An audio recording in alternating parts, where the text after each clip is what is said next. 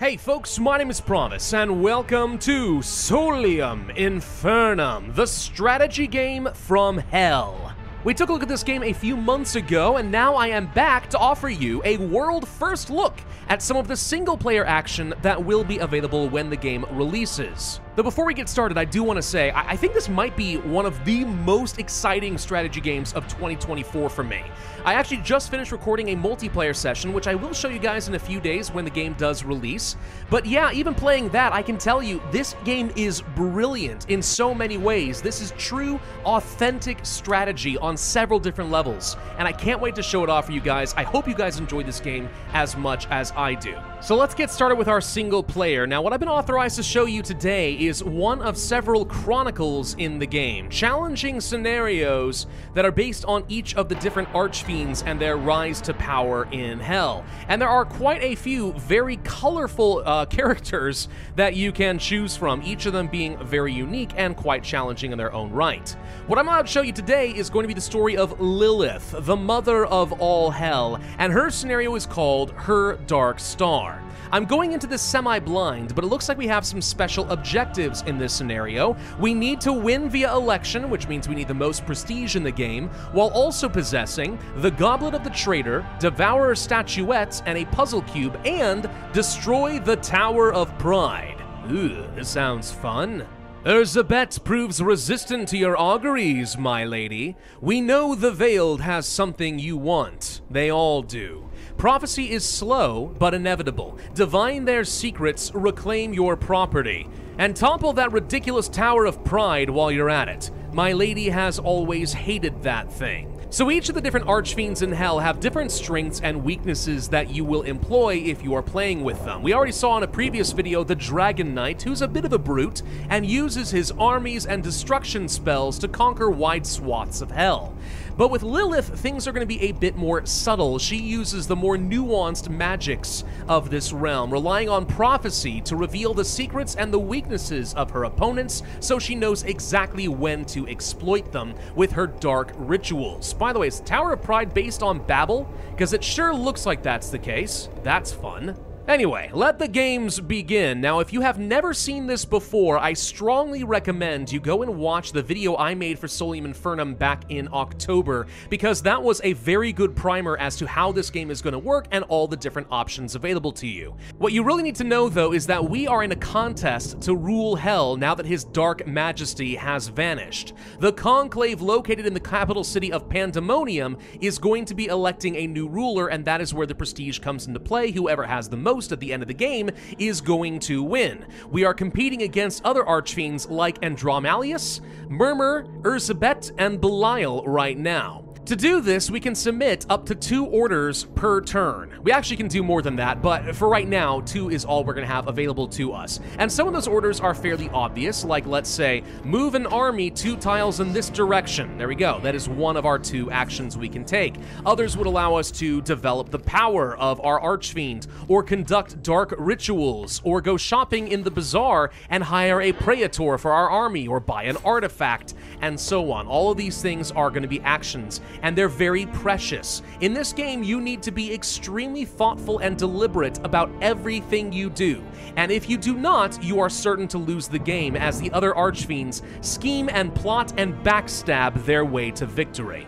Now, knowing that we are going to be needing prestige, I want to go after this unholy fountain early on. This is a place of power, one of several different areas that can get us prestige generating per turn. So the sooner we pick this up, probably the better. It does have some defensive values, and I would take a fair bit of damage if I try to conquer this, but as long as I can win, it might be worth doing, as long as the other players don't jump in on me while I am weakened. So we're going to move in this direction.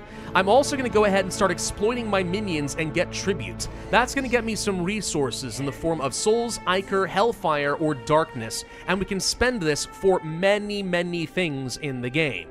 From here, we can go ahead and end our turn, and what we should see happen is we are each going to take our own individual turns one at a time. I'm going to go first and move my armies. Then it's going to be Belial, then Andromalius, and then Erzabet, and then Murmur, right? And then what will happen is who goes first is going to rotate every turn. This is extremely important because you need to pay attention to turn order.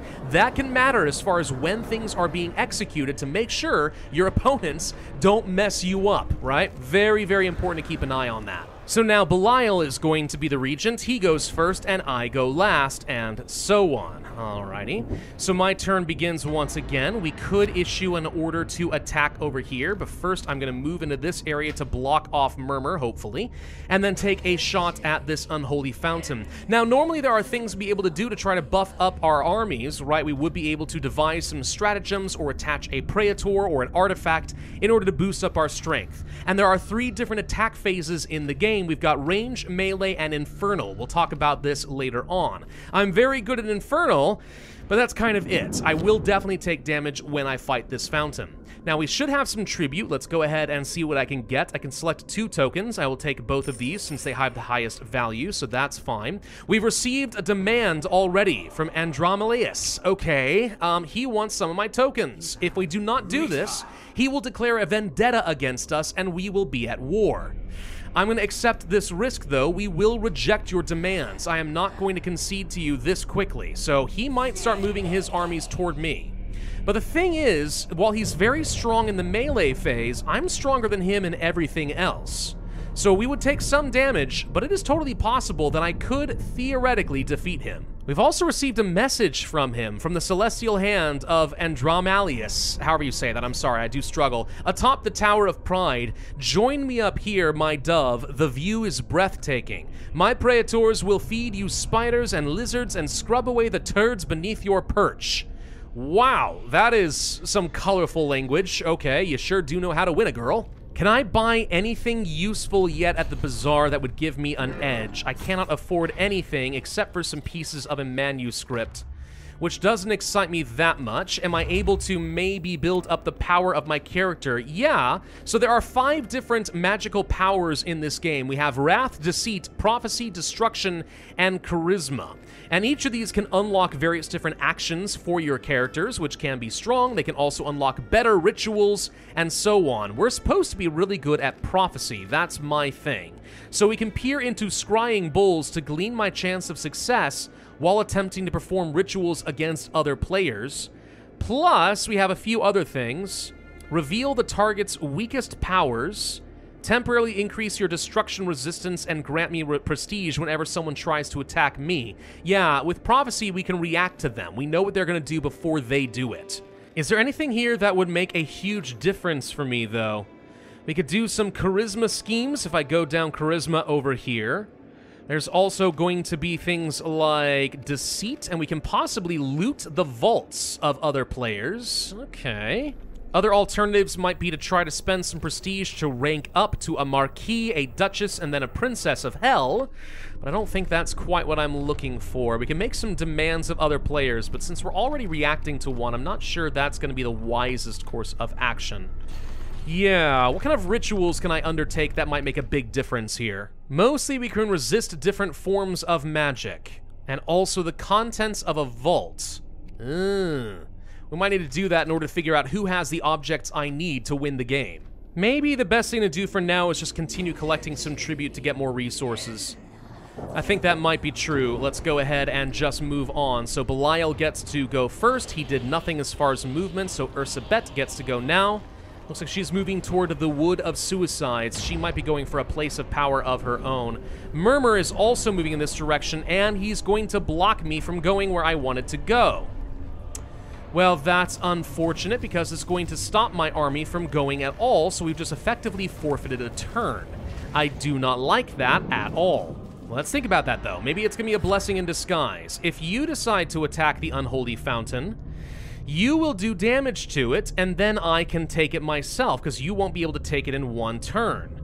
So maybe the correct play then is this is fine. We'll let him move first, then I will follow up because I am second in the turn order, and I can take this, and you get nothing. That would be fun. I do think it might be worth grabbing this alien god in a bottle. This is an artifact of pride. It's going to cost me some resources. If I want to place a bid, we can auto-select some tokens here, some of the different tributes that I have received, and hopefully meet the cost here. As long as no one else makes a bid that beats me, then we should get this item.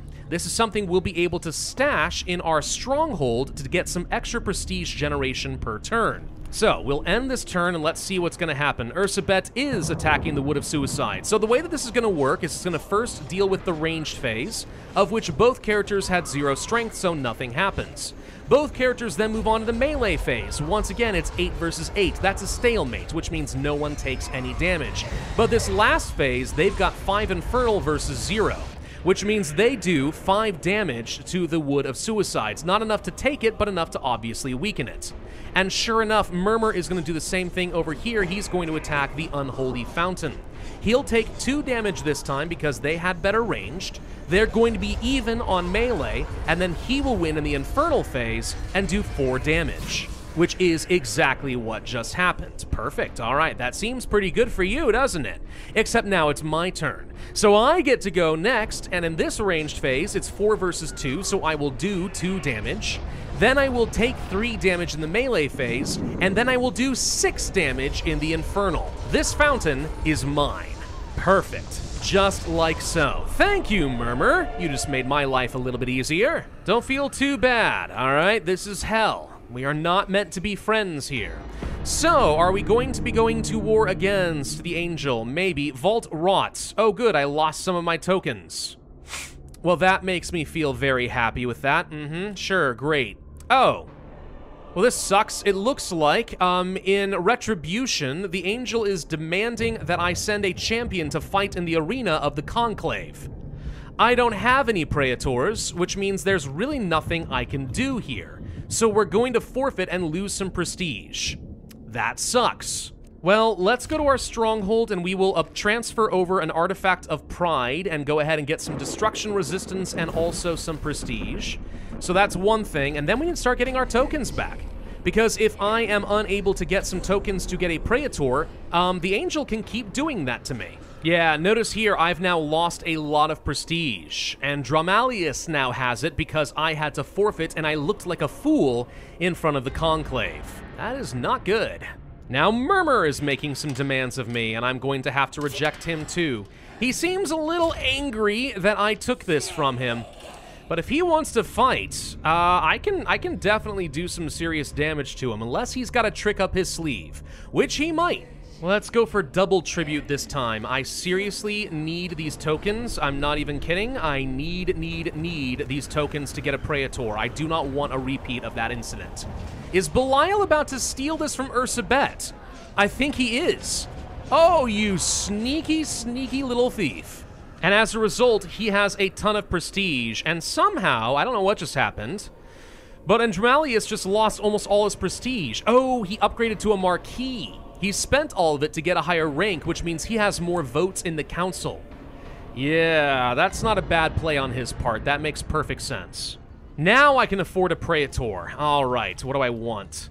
We could demand the melee phase go first. That's terrible for me. Then there's Dark Marshal. More tribute tokens to offerings if attached to a place of power. Could be good. But I think this is a better character for me right now, not to mention a little cheaper. We need a Praetor, so I will take this guy. It's going to cost me a lot of tokens. It's also not the most efficient in terms of my Iker, but it's going to be what it's going to be in order to try and buy this character. Another demand here, huh? Right, so everyone is making demands of me now. Well, this time I actually should be able to fight him off, I hope.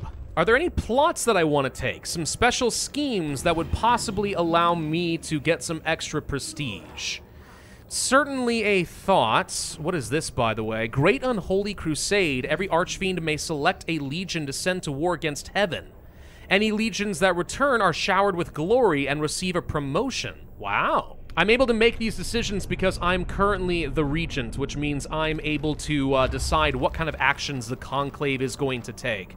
What I really want to do is probably upgrade my prophecy. I want to get to level 4 as fast as possible. When you get to level 4 in one of these skills, you're able to take another action.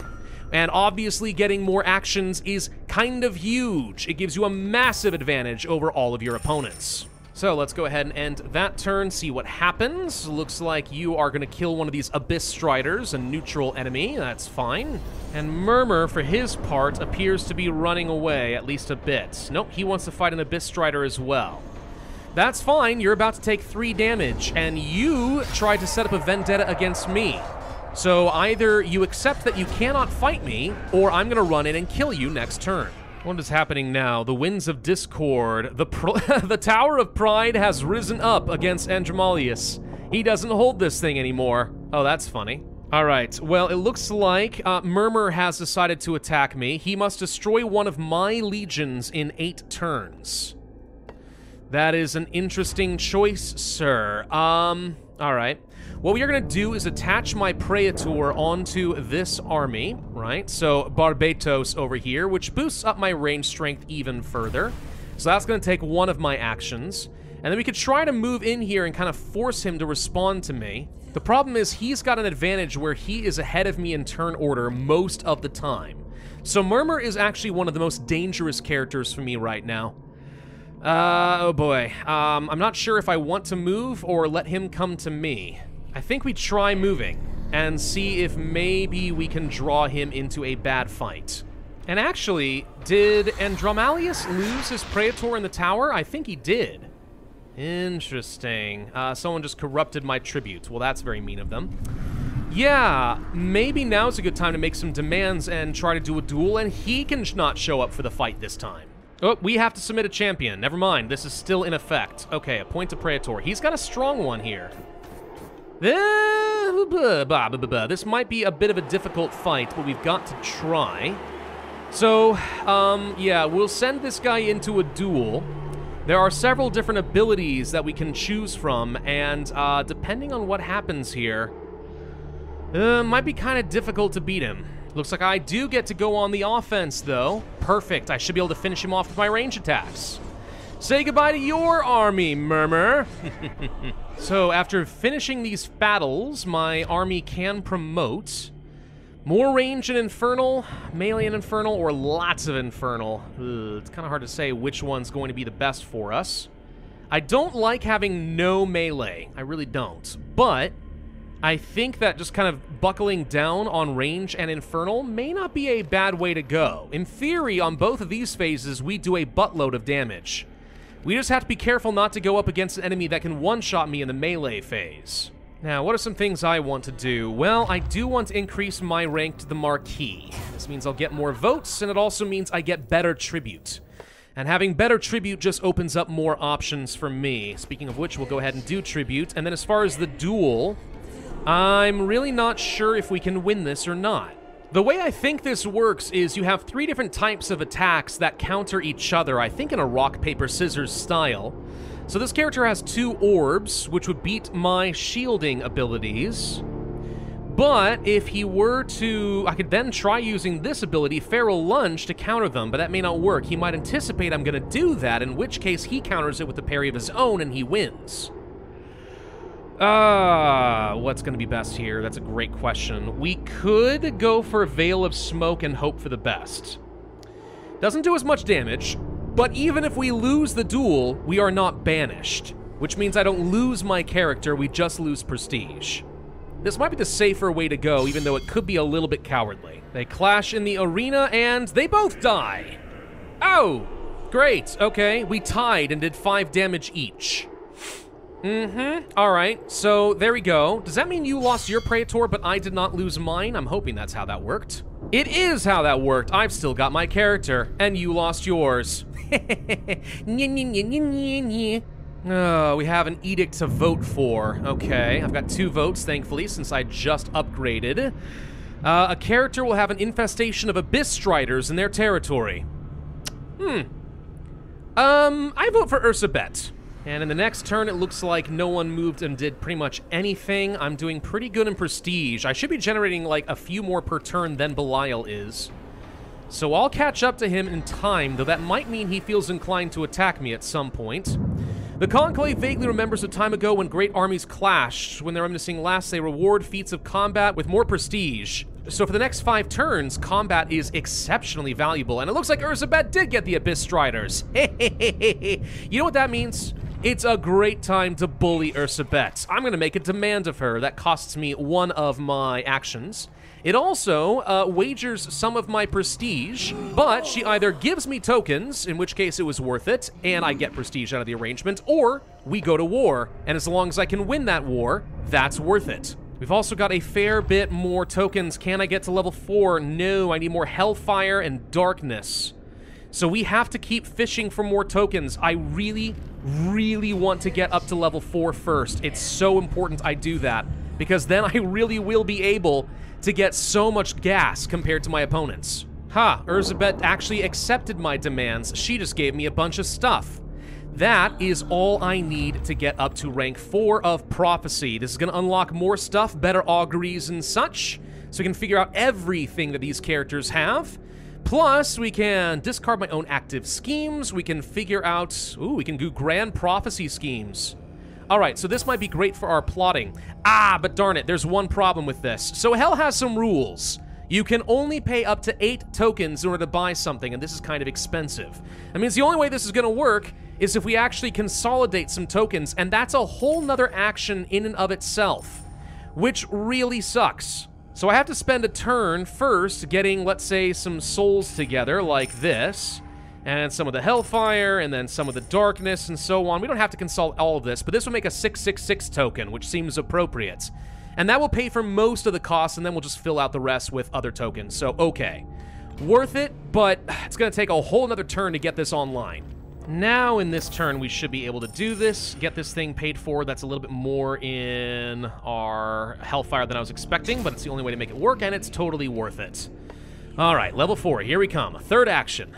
And I think it might be worth grabbing another one of these Praetors, not only for dueling purposes, but also I could attach this character to my place of power and get even more tribute options, which might be worthwhile. Another idea might be to go for a pretty strong Praetor here and then try to get another Legion, have a second army able to run around. And I would like that, but I don't think that's going to work for me. I think we need to get as many of these tokens as possible. Let's go ahead and buy another Praetor. So let's attach that Praetor over here. So now we can have more options there. And yes, 3 actions. There we go. That's huge. And maybe we can do a Dark Augury. I would like to find out what is going on in, let's say, Murmur's territory. What is he currently hiding in there? The ritual was successful. Good. But unfortunately, some sort of event just knocked out all rituals, so even though it was successful, I don't get to see anything. Oh, well, thanks for that. Cool. I'm gonna buy myself a second army over here because some people are starting to make demands of me again. The reason I'm gonna do that is because if you have an army adjacent to another army or item that's being attacked, they're actually going to share half of their stats between each other. And if Ursabet wants to attack me, that's fine. I can bring these guys along, and as long as they're entrenched over here, if she tries to attack, she will most certainly die. Okay, so Ursabet is coming to attack me. We're gonna find out if my stratagem worked, because I got this army here just in time. 11 versus 2. I do get to take out their entire army before they get to the next phase. Oh, thank God. That could have been a disaster for me. Something I really want to buy is this book right here. An extra order slot just by having this item? I can't place a bid on it right now, but I could consolidate some tokens and get it next turn. And I think for an extra action, that has to be well worth it. Would it make a lot of sense to upgrade to the next rank to a Duchess? I could do that. Gives me even better ranks, not to mention more tokens and so on. It would cost me a lot of my prestige, which is risky, but I think it's still early enough in the game that we can do that. And it doesn't look like it did an absolute ton for me, if I'm honest. It mostly seems to have just given me even more. I take that back. Now we can get 4 tokens instead of 3. Okay, yeah, this was totally worth it. Oh, somebody just cast a ritual and blew up Belial's army. Oh, that sucks. One thing that's really annoying, unfortunately, is my opponents cast a spell which made me lose my Unholy Fountain, and getting it back is going to be tough. Oh, good, you destroyed my destruction spell, and a lot of other people lost their skills too. Cool, thanks. It's fine, though. We'll just summon a new Praetor. We should be able to run in here and snag this one with my 3rd new shiny army, the Accursed Company. whole reason I wanted that was so I could transfer back over this and get that extra order slot. Seriously, this is gonna be so good. It's just unfortunate that I had to take so long to get it. So can we finally do this augury again this time? Is someone gonna interrupt it again? I really hope not. Murmur, what do you got? Okay, in your vault, we see that you've got a handful of resources. Nothing extraordinary. Paperwork restructure, a veil of smoke, unbreakable stance. You got some manuscript items, but do you have what I'm looking for? It doesn't look like you do. Interesting. So if you don't have the artifacts I want, who does? Ursabet, probably. Wait, how did this happen? Murmur, it appears, is the Blood Lord of Ursabet? How? How did you do that? Got no idea. Well, let's do another dark augury on Ursabet anyway. I may have to find a way to break her away from Murmur, but we should be able to figure out what she's got. And in your vault, aha! She has the Devourer statuettes. Okay, so she definitely has one of the objects I need to win the game. Whoa! What the heck just appeared over here? Is it a freaking demon kaiju? It's a Leviathan. Oh no. It will attempt to cast down one place of power per archfiend, returning them to a neutral state. There is no such thing as surrender. Ah! It's got 13, 11, 23. Jeezums, dude. No. So, who's gonna get smote first? Looks like he's heading down south. He might be heading toward me. I may need to consider getting the book the heck out of here. Yeah, I think he's heading for me. I need to evacuate the book next turn. Yep, go ahead and move this to the vault. Thank you. Yep, kaiju is coming for me. Okay, we can try to defend this as much as possible, but this is a losing battle and we all know it. Wow. Okay, yep. Why don't we elect this guy for ruler of hell? You know, maybe this Leviathan is a blessing. I'm gonna follow him around and snag all these places of power as they become available. Let him do all the dirty work, it's fine. Maybe I'll actually try becoming a princess of hell, just so I can get maximum value for everything from here on out. More tokens, more votes, more whatever else. I still need to destroy the Tower of Pride, and I still need to find things. The thing is, I don't know when the election is going to happen. So it's kind of important that I still have a lot of prestige when that does happen. Oh. Okay. And someone just straight out destroyed one of my really good well, that's mean. Okay. I don't know why that happened, but okay. We can get up to level 4 in deceit. But I don't have enough tokens consolidated. Hang on, we can do that. The idea being, I can steal artifacts once I know where they are. And I've got my suspicions already. This might be a great way for me to get my stuff without having to actually go to war. And if I can get up to level 4 here, I'll get a 5th action. Now that's huge. Let's try pilfering an artifact. Ursabet, Devourer statuettes. Unreliable suggestion. The success is likely. Might get detected. I'm okay with that possibility. But if we want to increase our odds, what if we first did, what is it, Baleful Gaze? Sure, a bonus to future rituals. Do that here. And then we try pilfering the artifact, and hopefully it ends up being a fair bit stronger. I think that's how this works. Yes, ritual successful! Okay, I should have what I'm looking for. So I've got the artifact. What does it do? Bottomless hunger, bound to your will for as long as you can pay its upkeep. It's a ritual. Really? Hang on. Yeah, sure enough. Question is, do I need this? Do I benefit from it at all? I don't know about that. We're gonna go ahead and lay siege to the Tower of Pride. Should be able to take this down pretty quickly. We'll take some damage in the process. That's fine in the melee phase, but it shouldn't be enough to kill us, and then we can go ahead and take this sucker down. Aha, and I've also pilfered the, what was it, the Goblet of the Traitor from the Andromeda Sky as well. That means I think I'm only missing a puzzle cube, and then we just need to, like, win the game, which I'm currently doing, albeit it's closer than I would like. So, who has the puzzle cube? Uh-oh. Turn 50. That means that the assembly has begun. We have 10 turns left before they are going to choose the winner of the game. So we need to make sure we keep our prestige nice and high, but that also really puts me on the timetable to find those dang cubes. And also, how do I destroy the Tower of Pride? So now that we have the Tower of Pride, I think the next thing we are supposed to do is we summon the Devourer, which I've got here. It does cost a bit, but I must control a stronghold or a place of power adjacent to the target. I don't have enough tribute. Darn it. All right, well, that's something we need to do, and soon. Oh, this looks promising. Boom. Oh, my. Oh, my goodness. Yes, I've got a new toy. So what can this sucker do? Because I need it to... Wait a minute. So it looks to me like I have to devour the Tower of Pride, but if I already control it, it probably doesn't work. Oh. Okay, so I should not have taken this then. I need to attack it with the Devourer. Well, that's a little unfortunate, but okay. I guess I need to reload a previous game and we'll try this in a different order. Okay, we're back to turn 50. This actually took a lot of finagling, and weirdly enough, Murmur asked to be my vassal. I'm not really sure why he did that, but he did.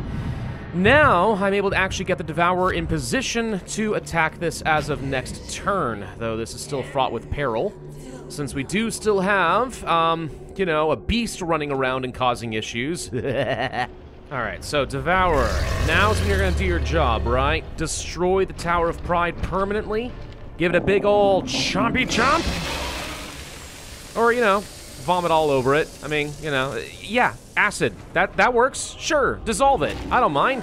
And there it goes. Like a bunch of chopped carrots. Cool. Belial sends a new message. My next audience promises to be much more entertaining. Well, that's great. Does anyone tell me? Can you tell me where the freaking Rubik's Cube is? Because that is the only thing I need, right? Hold on. History, blah, blah, blah, ongoing. There we go. Okay, so destroy the tower. I've got the goblet, I've got the statuettes, I just need the puzzle cube, but no one can tell me where it is. Alright, let's try getting up to level 5 with prophecy. So we have Dark Augury level 5. I don't suppose this is being, like, hidden in some random, not a stronghold, but like a random point of interest, is it? Surely you guys wouldn't have done that. Finally, I get a spy off in Belial's base. God, I hope you have it. No, it doesn't say that you have it. For God's sake, where is it?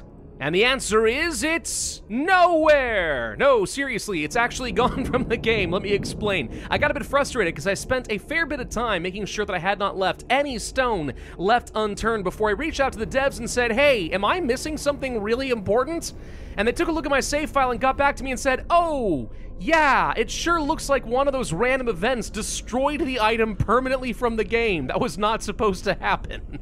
So they have since fixed the scenario, so that can't happen again, and they gave me an updated save file where they kind of brought it into the bazaar. Now I'm just gonna buy it. This is not how it's supposed to be, but at least the devs were very quick to respond to this. I gotta say, kudos to them. They solved the problem really quickly, but I want to make sure that I actually do end this. It should have been in Murmur's possession, all right? Not Belial. Murmur should have had it. I actually could have had this several turns ago. So we'll just say, whoopsies, good thing we tested that ahead of time. Thank you, devs, for getting it fixed, and I'm glad that's not going to be an issue going forward. Now we're going to get the puzzle cube, and then I can end the game properly. And now the Conclave finally meets to reveal the identity of the new Dark Majesty of Hell. It is, of course, Lilith, the mother of all hell. Only appropriate, I think, with Murmur as my loyal, though very unprestigious vassal.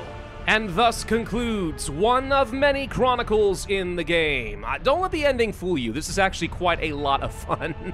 I actually do think this game is phenomenal in so many ways. And I tell you what, it is so good in multiplayer in particular. But we're going to cover that later on when the game does release on February 22nd. So make sure you tune in on that day, and I'll show you how that's going to work as you backstab your friends in a mad scramble to rule hell. Thank you all very much for watching this video. I hope you are excited about the upcoming release. Make sure that you hit that like button, leave a comment, subscribe, hit that notify bell, and I will see you guys next time.